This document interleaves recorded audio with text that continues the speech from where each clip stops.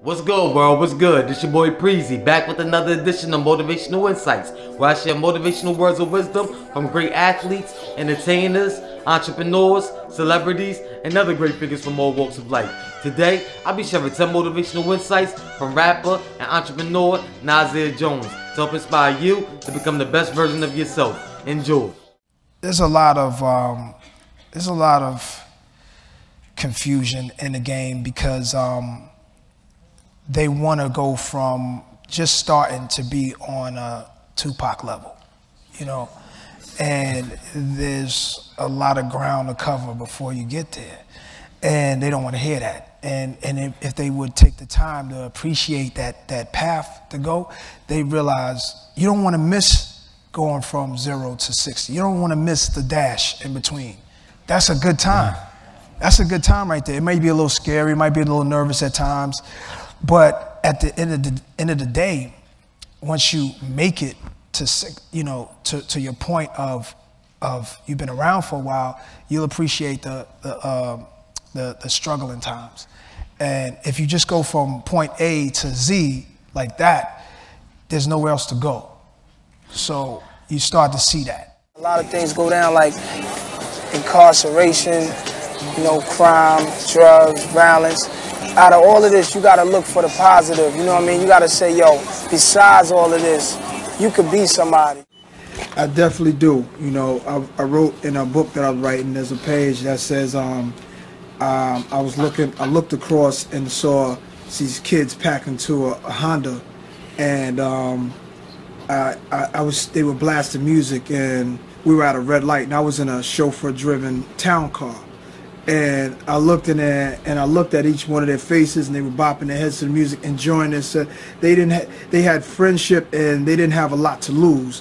Like, they can trust each other because it wasn't like, you know, they were going to turn a corner and somebody gets set up because they had a big chain on, or, you know, some girls harassing them now because you got all this money. And it was just you and your homeboys, and you didn't have a lot. It wasn't a lot of worries. Life was a lot stress-free, and they would all share one dime bag and be just as high as I would be on a whole ounce. You know what I'm saying? Not to influence smoking weed, but I'm just saying, using that as a metaphor to say they didn't need a lot to make them happy, you know? Yeah, I felt those things I didn't achieve. There was a lot of new guys coming out that was making a lot of noise, and it made it real for me. And then B.I.G. went platinum, and my record didn't even go gold. But everyone talked about it, but it didn't go gold. B.I.G. went platinum. I saw a way to get to platinum. I saw a way to beat all the naysayers. All of them said he can't do it again. He can't make a big record. He can't make a top 40 record. He can't get to that stage. He can't get to the MTV Awards or whatever was, you know, the place to be when you supposed to make it. They had doubts. He's in the hood. He's not thinking like that. He can't do that. So if I was to come back, now there's a notorious B.I.G. on the scene. So you can't just come back just okay. You can't just come back and just be like, you know, make your little record and that be it. No, you had to come where B.I.G. was at, or go higher, or you failed. It wasn't like today. Like if I didn't come out and get a platinum record, get a big record, get MTV, do those things, I don't care what the rest of the world would have said. Biggie would have been like, you're done. And I would have had to let it go. That's how it was. I would have been written in history as the guy who failed. And those guys motivated me. Where do you go after you made it from, at one point, everybody around me was on parole in my life, right?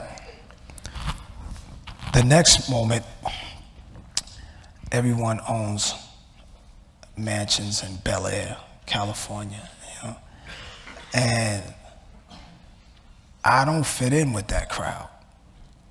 I like those guys. I like to learn from people. I like to be around interesting people and smart people, but they have characteristics that I don't understand, and I them. So I wind up back with the guys on parole. And there's things they're into that I can't understand anymore. And that's because we grow.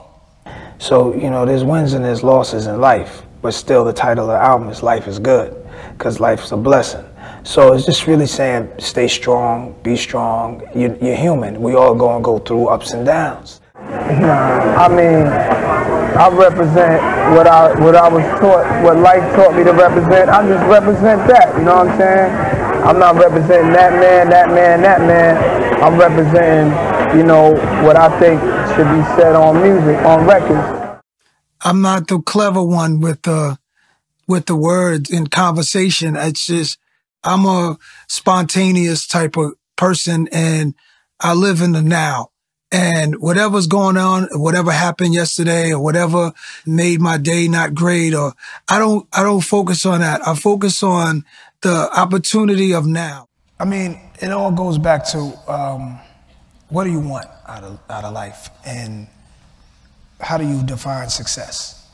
Is it the biggest house on the hill, or is it just giving back to the school you used to go to and stuff like that, and being able to get to a point where you can give back? You know, what is success to you? And it's all those things, but you can lose yourself in the limelight and the riches, and you become very alone. I found myself very alone a lot of times, like too alone. Like you're tired of people, you need time for yourself, and then you sort of isolate yourself. And you don't trust anybody. You don't know who really likes you.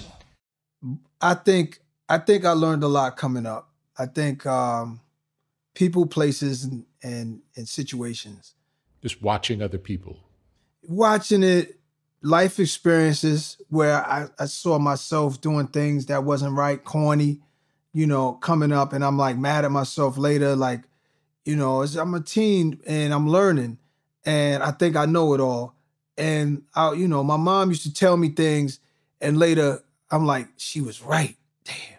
I still say it to this day to her, like, she's not here, but I'm like, she was right about this and that. I shouldn't have trusted this. I shouldn't have did this. I should have did that. But just being grateful that I'm here, like, you know, to alive, to been one of those guys, to come from where I come from, and to be here. I see which people made mistakes. I see which people made mistakes, but it wasn't their fault, but their heart was in it. So it's still honorable what they did. I start weighing things out and trying to see what did I want for me and what did I want to give back. And I always wanted to be somebody that could help somebody here, help somebody there, and just because I want to see them reach their full potential, because I think that's what we're supposed to do. So beautiful. That's the most important thing. That was it for me.